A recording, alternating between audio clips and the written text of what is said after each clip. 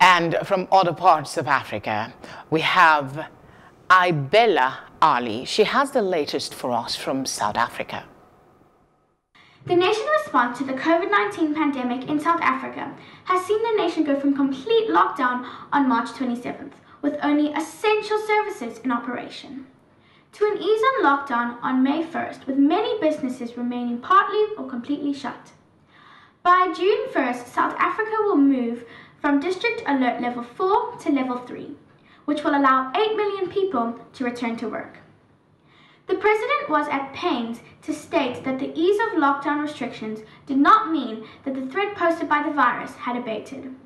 In another connected story, despite the ease of a lockdown to Level 3, President Cyril Ramaphosa confirmed that although sales of alcohol would be permitted during certain times, cigarettes would not go on sale, to dismay of millions of smokers. Indeed, it is rumored that the NDZ does not want to lift restrictions on smoking until Level 1 disease is in place. The argument for the ban is to do with the health risks associated with smoking. Despite the President's wandering into clear the matter, it is evident that many are still not ready to let it lie. Those are our selected stories from South Africa. My name is Isabella Ali, reporting the Children's Day Special News Edition for Plus TV South Africa.